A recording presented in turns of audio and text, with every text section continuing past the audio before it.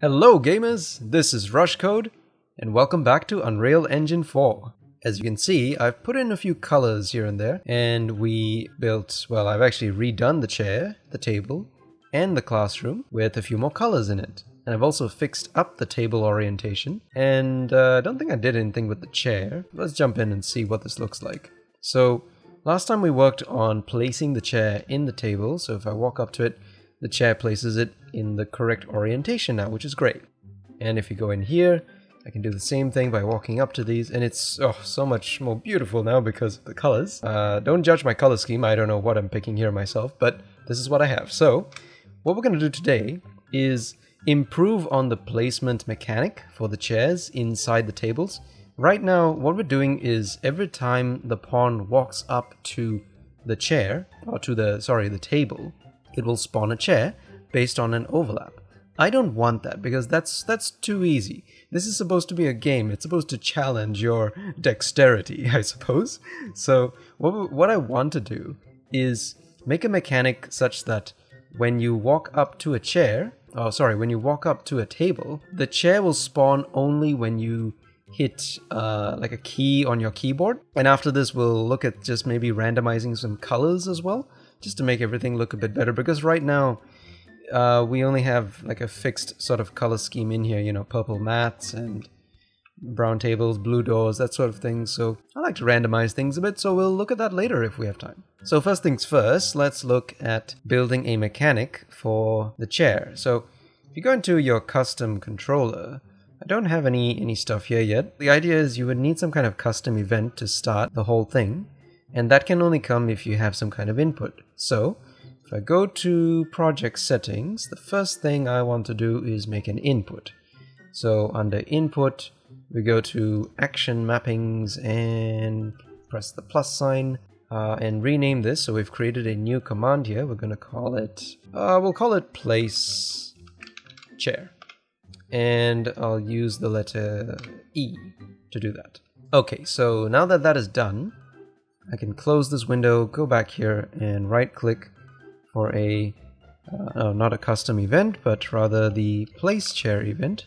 Here we go, place chair. Okay, so now that we have this here, the next thing you want to do is connect it to either you want to cast it to a table. So if we go in cast to some kind of table, then there's a bit of a problem. We need to somehow get the table actor that we're colliding with. So for example, if you walk into this table over here, you need to know that this is the table you're walking into somehow. So this table needs to get that information, but we can't get that unless we know what the pawn is doing. So rather than casting there first, let's cast to my pawn. And well, in terms of the object, we just need to get the controlled pawn. And then from there, we want to cast to a table. We don't want to just cast to any table, right? We need to loop it through something so that we can look through all the tables we're overlapping with. So for each loop. And then as the pawn, you want to get all the overlapping actors, specifically the table type. Connect that back in there, and then start looping through to find out which one you're supposed to overlap. So casting to the table, we're going to connect that array element there. From here, what you want to do is spawn a chair if there isn't one yet.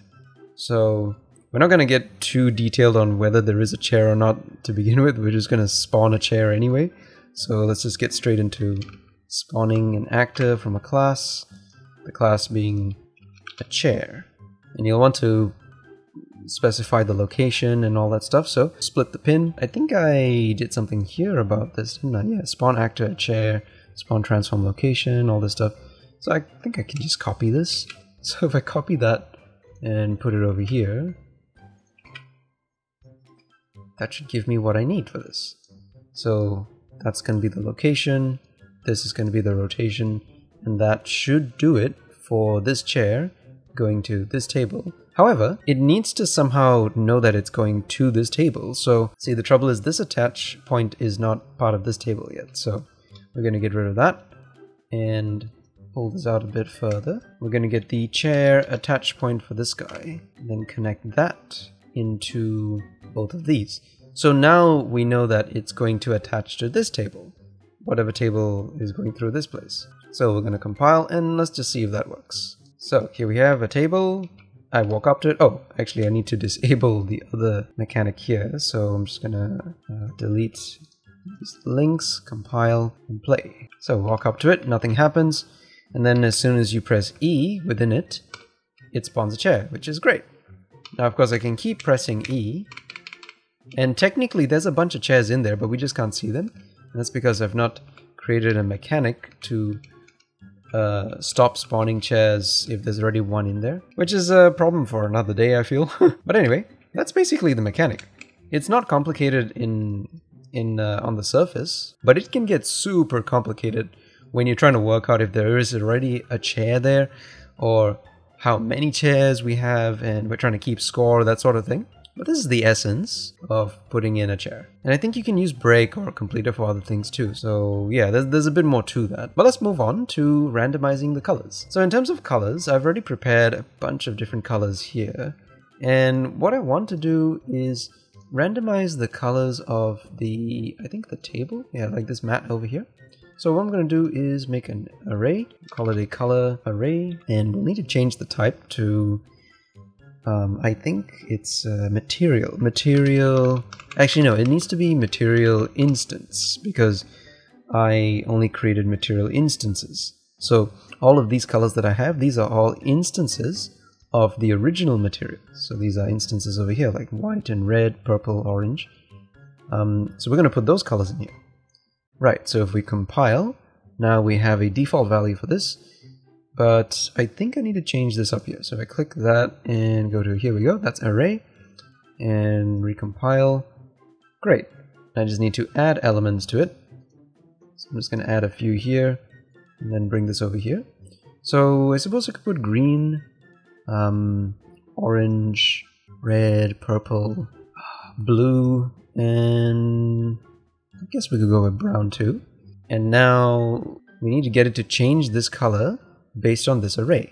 So coming back to the event graph, we don't need any of this code anymore, but what we do need is an event begin play, I think. So when the event begins to play, we want to set the material for the mat, and the material is going to be based on this color array. So we drag it in. We'll need to select something randomly, so I think we'll just do random. Here we go, so random array from item gets a random item from a specified array.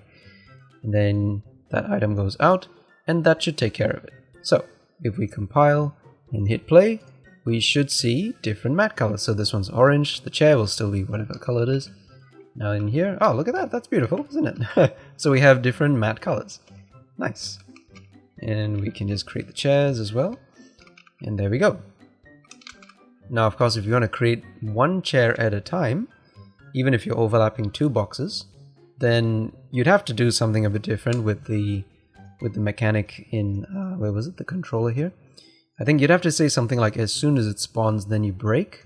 Okay, so if we give that a go, and go back in here and stand right in between these two, it will only spawn one of the chairs at a time.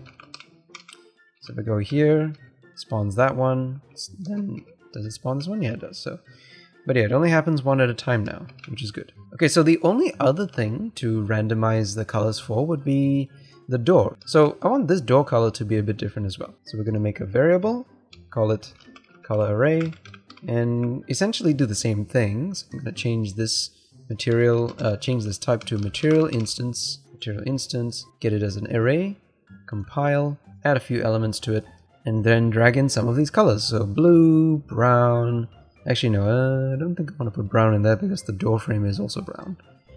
We can put green, lime, orange, red, and purple. I suppose yeah, we can do purple as well. Actually, we can do white as well. Why not? Oh, beige. Yeah, beige.